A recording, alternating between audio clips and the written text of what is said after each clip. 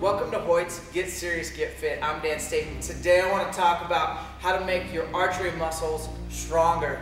First thing we're going to showcase is two great movements to increase the whole architecture or network of back muscles that involve pulling back your bow. That makes up your rear delt, your lower traps, your rhomboids, and your major mover, the lats. First exercise is the Australian pull-up, as well as strict or weighted pull-ups. Here's how to do those. Alright, so here we are with one of my favorite movements for bow hunters. This is the Australian pull-up. I have a squat rack here. It's lowered to just a few feet off the ground. There's the bar. You can set this up anywhere. And what we're gonna do is work on our lats, our rhomboids, lower traps, rear delts. All these muscles that make up your bow hunting network. So you're not too wide, and we're gonna pay attention to our cadence or our tempo. Really wanna get our dividend on the negatives or when the muscle's lengthening. So my hips are just off the ground, pull my chest to the bar, and lower slowly. I'm going to do 10 reps here, chest to the bar, lower slowly. As you get better, you're going to work on holding yourself with your chest up against the bar for 30 seconds. Right here, keep your hips high. I'm using my hamstrings, my glutes, my core to hold myself upright, and I'm firing all those bow muscles, okay?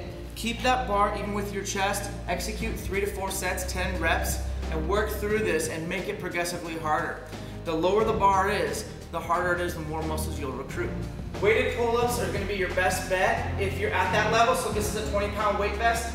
If you already have a weight vest and it's around your stomach, you don't need a weight vest. But watch your diet, get your cardio up, and lose those unwanted pounds before hunting season comes. This pull-up is gonna be strict, meaning I'm gonna work on cadence or tempo. I'm gonna come up slow, pause at the top for a really strong, solid contraction. Whatever I can hold, 5, 10 seconds. Come down and try to do 4 or 5 reps, 3 or 4 sets. Looks like this. So I'm gonna come up slow. I'm gonna hold. Muscles are shaking. Come down slow. This is where really muscles will tear. Full lockout, and right back up slow.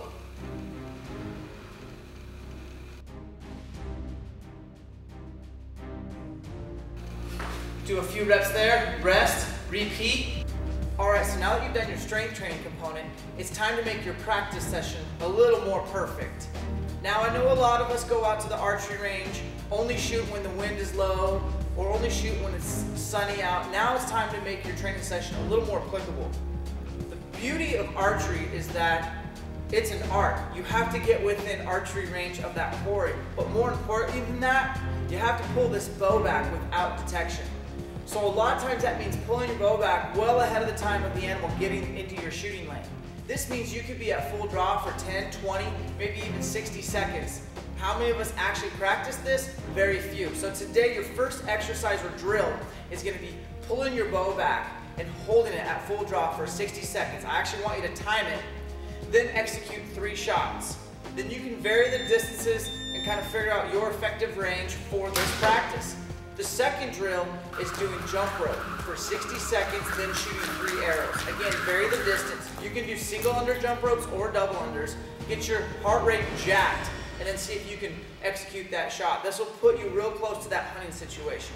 The last drill is very similar. You're gonna do burpees for 60 seconds, a basic calisthenic, and then execute 3 shots. Again, vary your distance, note your group. This sort of perfect practice, coupled with specific strength training, will keep your draw weight heavy, your groups tight, and get you much more prepared for that real situation when you're going to be at full draw for over a minute, but you'll be ready to execute that 10x shot on that animal.